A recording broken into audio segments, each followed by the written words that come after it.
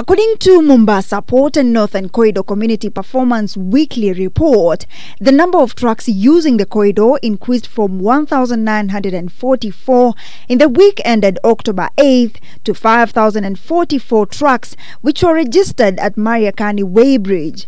Container cargo dwell time continued to register long hours.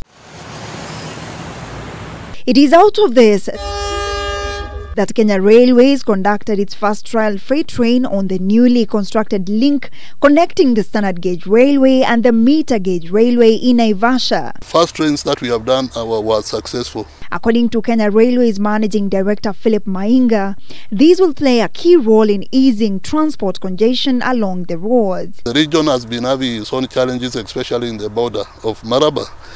As you know, 2 weeks ago, we could not have access of our trains, our trucks crossing the border because of some reasons. However, questions abound on the jobs of truck drivers who depend on transportation of cargo via the road. Truck drivers are not going to lose, the business is there. We are not affecting any jobs for any driver. But what we are saying is the transit cargo from Mombasa, that comes through the port of Mombasa, is that % of the total volumes.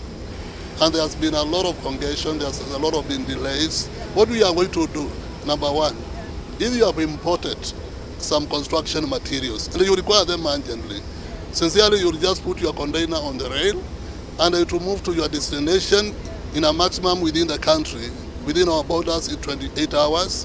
It can be 10 hours, 11 hours or 15 hours to Naivasha, 20 hours to Eldoret. Speaking during a media tour in Naivasha Inland Container Depot, where the second freight train offloaded the cargo on the newly constructed link connecting the standard gauge railway and the meter gauge railway in Naivasha, Mainga pointed out that traders will save over 120,000 shillings per container if they choose to use rail over road transport. We'll have a guard train like you see in the port that will be picking the container from one side to the other, and that will take us only 15 to 30 minutes to load a train. Further, the corporation has agreed with other Great Lake countries depending on the rail to revise the tariffs downwards. 4 feet will be charging about $960.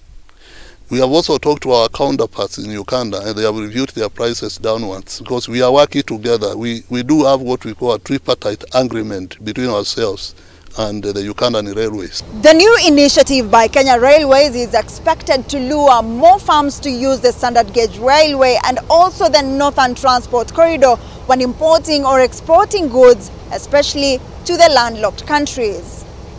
Linda Koskei, K24, Inland Depot, Naivasha.